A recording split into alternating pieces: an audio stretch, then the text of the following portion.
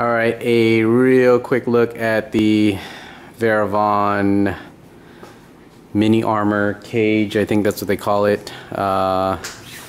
So the cage is actually pretty cool. It's got like this weird contour design.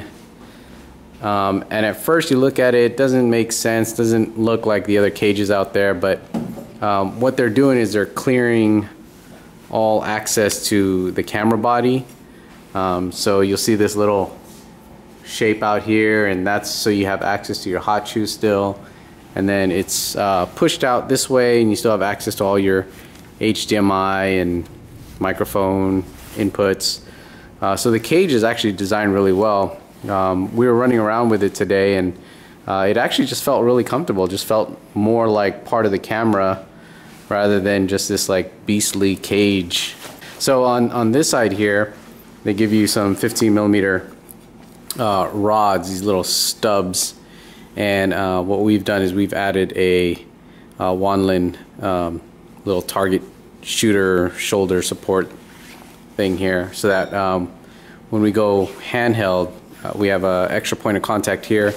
And then as you can see, we've got the Varavon viewfinder on here. So this is the one I showed a long time ago, and this mates with the quick release that's already built into the cage. So you just loosen this up, and then the whole unit slides out, and then slides back in, and you just lock it up right here.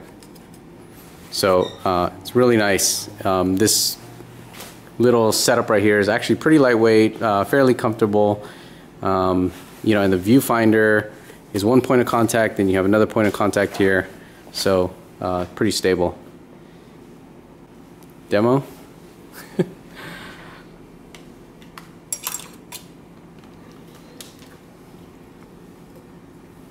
So there you go.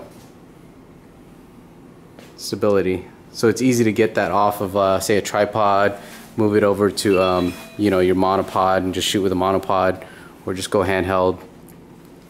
That's it. Quick look at the Varavon cage.